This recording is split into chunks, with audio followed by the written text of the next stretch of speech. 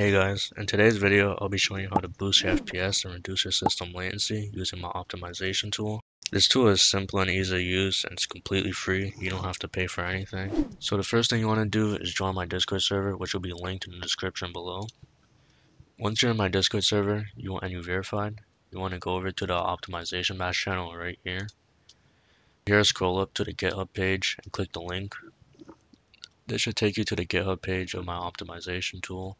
Once you're here, you want to go under the Releases tab and click on the latest release. At the time you're watching the video also, the version number may be different, but as long as it has the latest tag right here, you know you have the updated version. All you have to do to download it is just click the Ancels performance patch.bat right here.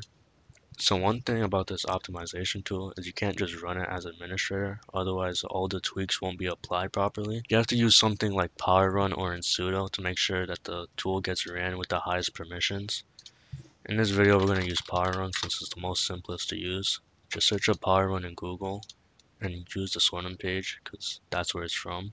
Then click direct download. This should download the PowerRun zip file, which is what you want. Once you have it downloaded, you could drag it to your desktop. It makes things a lot easier. Same thing with the optimization tool. Once you have the two files on your desktop, what you want to do is run the optimization tool as administrator.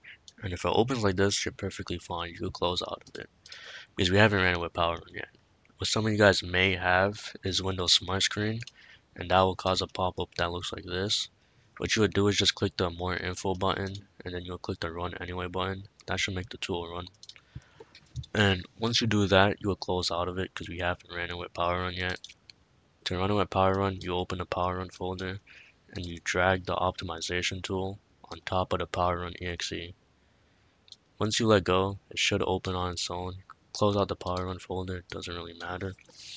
It's going to ask you if you want to create a restore point. I don't want to, so I'm going to type 2 and then click enter, which won't create the restore point. When the tool opens, it should look something like this. If you want to do something within the tool, you type the number that corresponds with the tweak that you want to do.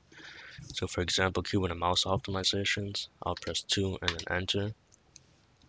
This will cause the optimization tool to do all the keyboard and mouse optimizations it could.